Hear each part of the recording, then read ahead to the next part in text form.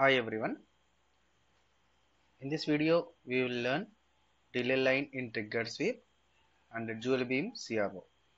So delay line in trigger sweep is nothing but in the horizontal there are two deflecting systems in a CRO block diagram we have seen in the previous videos.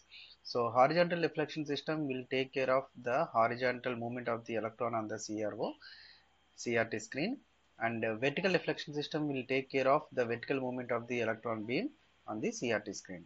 So in the vertical deflection system, what are the different blocks? We have observed only vertical amplifier. So in the case of vertical deflection system, only vertical amplifier is there, but in the case of horizontal deflection system, we have three blocks: trigger pulse generator, followed by sawtooth waveform generator, followed by horizontal amplifier, and then we are giving the signal to the horizontal deflection plates. So yes, there are so many blocks in the horizontal deflection system compared to vertical deflection system. We need to provide some delay in the vertical deflection system so that the peak value and the time period both reaches the plate at the same time. Otherwise, there may be some loss of information. So this is the block diagram of this delay line in triggered sweep. So if you have taken the vertical deflection system, what are the different amplifiers? We have vertical amplifier followed by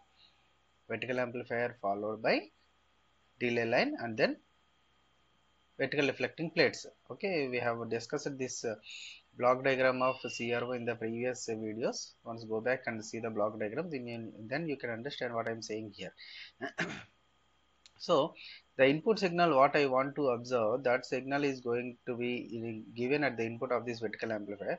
In the vertical amplifier section, it's a wideband amplifier, consists of two amplifiers. One is a FET input amplifier followed by main amplifier or nothing but BJT amplifier, or it is also having three amplifiers, a driver amplifier and one more output amplifier. So the FET input amplifier here, it is given as a pre-amplifier and then followed by main amplifier. Okay, so the output of this signal is having the signal what you want to display on the CRO screen. The same output is fed back to the horizontal deflection system. In the horizontal deflection system, we have a sweep generator, a trigger circuit. This is the trigger circuit generator and this is the sweep generator, nothing but a sawtooth waveform generator. The output of this one is given through a horizontal amplifier and then given to the horizontal deflection plates. Okay, so we need to provide the output of this vertical amplifier before applying to the vertical deflecting plates. We have to incorporate some delay. This delay line gives some amount of delay, that means it stops the signal until the same signal reaches from the horizontal deflection system. Okay, suppose see, if we are not using the delay line canceller, this is the part of the signal that has been lost, because see where we are having the sweep time, this from here onwards sweep time starts like this. Here onwards sweep time starts. So from here onwards the signal will be displayed on the screen. Whatever the signal that comes under sweep period, the same signal is going to be reproduced on the CRT screen. But here this is also, there is also another part of the signal that has been lost because of not having this in the sweep period. So what we need to do, because this is all happens because when delay line is not there, the vertical signal reaches first. Vertical signal reaches the plate first compared to horizontal plate. See here at this particular point at this particular point, if delay line is not there, what happens? Suppose I have a frequency component 1 kilohertz. At 1 kilohertz I have 3 volts. At 1 kilohertz I have 3 volts. So this 3 volts amplitude peak is taken care by this path, amplitude is taken care by this path, and frequency is taken care by this path. Okay, so that means in terms of electron movement, okay, amplitude is taken by the vertical reflection system and the frequency is taken by the horizontal reflection system. So exactly at 1 kilohertz there should be 3 volts amplitude. Suppose if delay line is not there, what happens? The output of 3 volts from the vertical amplifier directly goes to the plate and it produces here 3 volts like this. Okay, but in the horizontal reflection system, what happens is, as we have these many blocks, it takes some delay to reach this particular CRT screen. So that means it takes some delay. It takes some delay. So 3 volts, instead of generating at 1 kilohertz, it may generate at 500 hertz. 500 Hz because of the delay. So that means it may be some part of the signal from this 500 Hz to 1 kilohertz might be lost.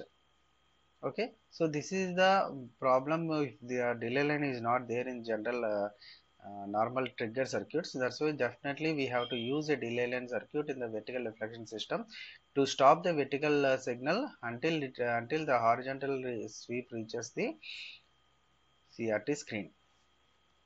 Okay, this is what the delay line in trigger sweep. There are some explanation points are also given. You can go through this. So next one is a dual beam CRO. Dual beam CRO. By seeing the name itself, we can understand that dual beam. How many beams are there? Two beams. Yeah, generally, CRO already we know in the laboratory when we are using the CRO, there are two channels. Channel 1, channel 2. What is the significance of channel 1 and channel 2? Suppose if you are taking any circuit which is under test, a circuit under test, and applying the input. Okay, let us consider the circuit under test is an amplifier. I have given an input voltage of 5 volts and I have got the output voltage as sine wave and 8 volts. That means the input signal is being amplified after passing through this amplifier or circuit under test. Okay, so a 5 volts will be changed to 8 volts. So that means how many signals we need to observe here? Two signals. Two signals both at a time we need to observe. Both we need to observe. So in such cases we have to go for the usage of both the channels to observe parallelly the input and output waveforms. Okay, so this is the use of dual beam. Dual beam, two beams are there. So the block diagram and the CRO is like this. See, there is nothing addition, there is no new in this particular block diagram. Everything is already known. But what is the difference here? In the normal block diagram, what we have seen in the CRO, there are one set of vertical deflection plates, one set of horizontal deflection plates. In the previous block diagram of the CRO, basic CRO has this one, basic CRO. But if you see this particular block diagram, these are the horizontal reflection plates and these are vertical reflection plates. These two are vertical reflection plates. So how many sets of vertical reflection plates now? So there are two vertical reflection plates and one horizontal reflection plate. This is for dual beam. This is for dual beam CROs. Okay, two vertical reflection plates because we need to generate two signals. We need to generate two signals. So two signals and nothing but amplitudes may be different. So that's why we are taking amplitudes may be different or frequency may be different. That's why we are taking two different channels for and as well as two different vertical reflection plates. Okay, so signal A, this is the first signal you are going to apply. This is the first signal. Let us consider that this may be the input signal for the circuit under test and this may be the output signal for the circuit under test. So input signal is passing through a vertical amplifier. What are the different amplifiers in the vertical amplifier section? Pre-amplifier followed by main amplifier. So pre-amplifier is nothing but your FET amplifier and main amplifier is nothing but BJT amplifier. Delay line can be incorporated in between these two or even after the completion of main amplifier also we can incorporate this delay line. There is no problem. Okay, delay can be introduced at any place in this vertical reflection system. So vertical reflection system from here to here it is vertical deflection system 1.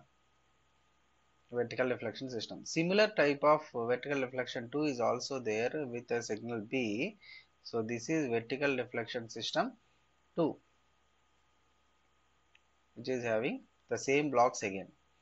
Okay, so the outputs of these vertical reflection amplifiers is vertical reflection systems are connected to individual vertical reflection plates. Individual vertical reflection plates. So let it be this is 1 and this is 2.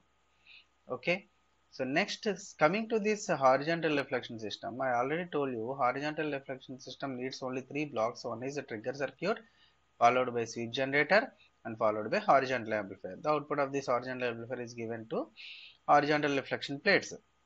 So trigger circuit, I have already explained in the previous video. Trigger circuit can take signals from line voltage, internal supply, and external supply.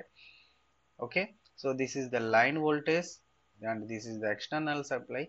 But how many internal signal is generated from where? This is the signal what you are going to display. So the same signal after amplification that we are taking at the input of this switching network to generate this trigger circuit.